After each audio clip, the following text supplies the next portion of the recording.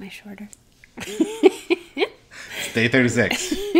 And she's shorter. I'm shorter.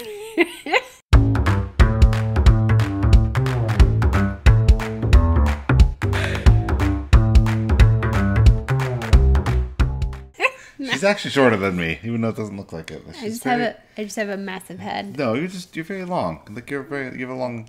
That's what you always tell me. Yeah. You said that was the first thing you noticed. Yes. Sure. That's my long legs. That's what you said.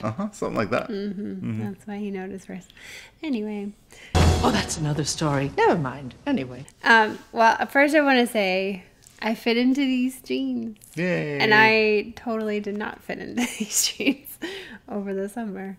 So that was kind of exciting. And it was kind of like one of those things where they were just sitting on the shelf. And I was like, oh, I can't even remember these jeans. And I tried them on. But then when I put them on, I was like, oh, I remember these. They didn't fit. So Good. Yay. Yeah, they fit. You're looking good. It's day 36? Day 36? Oh, wow. Okay. Well, I was going to talk about, I think we've talked about this before a little bit, but I have sort of a real world example of something that happened. I have girlfriends that I hang out with. We do mom's nights and stuff like that. And we were all supposed to bring something to the event. And there were things, and I kind of knew what was going to be there ahead of time. Mostly just because everybody said what they were bringing. And I kind of want to maybe help people a little bit navigate stuff like that, because it's September right now, but obviously the holidays are coming up, and that'll be a time period where, people are going to be offering you lots of yummy food that might not be the best for you. So just how I sort of handled that, it's terrible to tell someone like, I'm sorry, I can't eat that.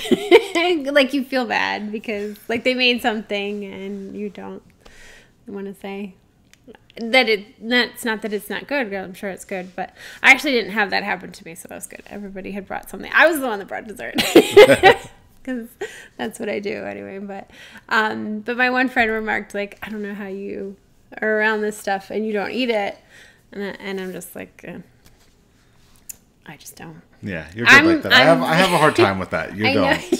You don't.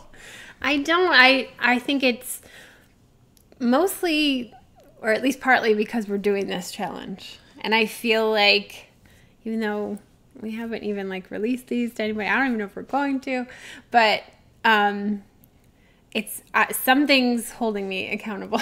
Yeah, that's true. So I don't want to look bad. Yeah, you don't like looking bad. That's true. I don't like looking bad.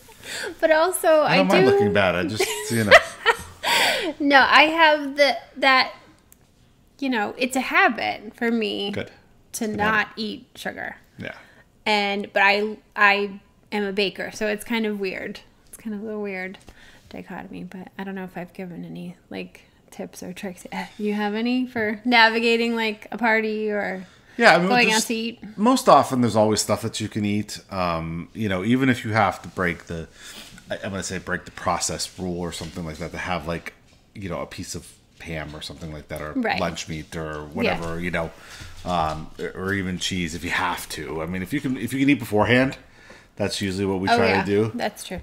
Eat beforehand. But if you can't, then, and I'm not telling people to cheat, but I think that, if you're trying to stay within the guidelines, just do the best you can. Like there was, so I went to a friend's memorial service last night, while you were having your mom's night. I was at a funeral, and, they had, like a baked chicken there. And so there might have been something in the spices. I don't know, but it was baked chicken. I thought I was pretty safe, and I had that and some fruit. For sure. So, I mean, there's ways to make this work in any situation. Restaurants are actually pretty easy because most of them have salad. Most of them have something like a salmon and vegetable dish. But you sometimes feel that peer pressure. That's kind of what I wanted to talk about. Absolutely. How do you... You said navigate, so I'm talking about navigate. Oh, no, I know, but I'm talking about the peer pressure part not a funeral, because people are not going to be bugging you to eat, probably. But if you, let's say, like, hang out with some guy friends or something, and like Yeah. everybody, we're not doing alcohol right now. Right. So- So a good trick for alcohol is order a soda water with lime. That will, you can even, if you really want to like try and fit in, you can have that have them put it in a rocks glass for you, and then it looks like a vodka and tonic or something along those lines. And you know, Okay. if you really are worried about that, the dog has taken over. She's had a bad day. Oh, she did get walked today. But yeah, that's a good drink. You know, a tasty drink, anyways. But don't you think there is like it's Oh, it's silly huge. because we're adults, but there There's is like peer pressure Absolutely. around food. Because you're weird if you don't eat you that don't food or partake, don't, right? Yes, have some. Yes, have some. Phoebe. Yes, Phoebe. Yes. You're very weird. So, but yeah, that's my. Okay. Were we helpful? I don't know. think so. We're always helpful. Okay, don't fall under peer pressure. Right. Don't like if you are doing a challenge or you're doing something for your health. I mean, and even if like you've worked into it, hey, I will for this party. Maybe I'll have a cookie or Phoebe. Okay, stop. or a cupcake or whatever it is. Then do that, but then just have one Right. glass of wine and stuff like that. But for our challenge, you know. Actually, and my girlfriends were great. They weren't like, Yeah. you know, forcing me to Right. to drink wine or We'll just talk about you behind your back. no.